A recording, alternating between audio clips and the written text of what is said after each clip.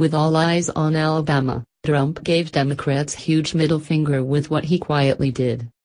Most of the country was focused on Alabama last night, and rightfully so, after perhaps the ugliest campaign battle we've ever seen. However, others were still hard at work while the rest of America paused, and President Donald Trump just gave Democrats a huge middle finger with what he quietly did. The left was recently responsible for some of the most disgusting, dirty, and vile tactics we've ever seen during a campaign.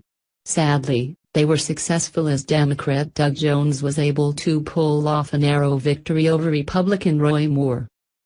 Of course, we'll just have to wait and see how those sexual assault allegations against Moore go now that the election is over.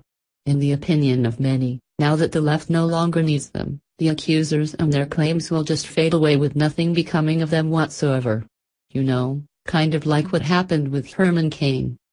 Although most of the country paused to watch what was unfolding in Alabama, it seems that wasn't the case for everyone.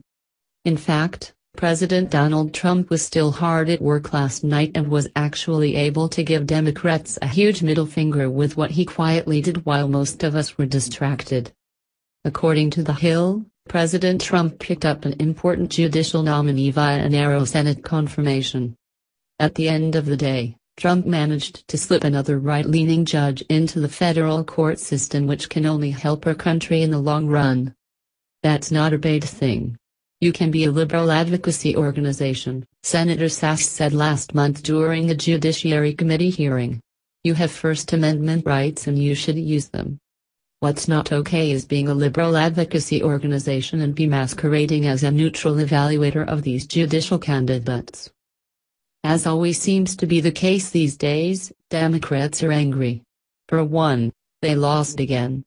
However, they're actually telling the American people that they have the moral high ground on this. A panel of nonpartisan, legal experts unanimously concluded that this man is not fit to be a judge, said Senate Minority Leader Charles Schumer, DNY. What else do my colleagues need to know? Schumer added that more broadly, these attacks, in small but important ways, diminish our democracy. Too bad for him, he's wrong, and Trump knows that he's wrong and is about to make sure it never happens again. As it turns out, Trump's administration officially put the ABA on notice in March that it will no longer be invited to review the president's judicial nominees. In short, he's discredited the group by hinting at the fact that they too are fake news. Democrats may be celebrating their win in Alabama today, but they're still losing big time. Alabama was the first real win they've had in a long time, and it really doesn't do them much good, seeing how much they've lost recently. Sure, they get another vote on the left, but they're still the minority, and the only thing they can do is lie and use pathetic delayed tactics. The end is near for Democrats, and although they may be loud and boisterous, all we're really hearing is the death rattles of a dying party.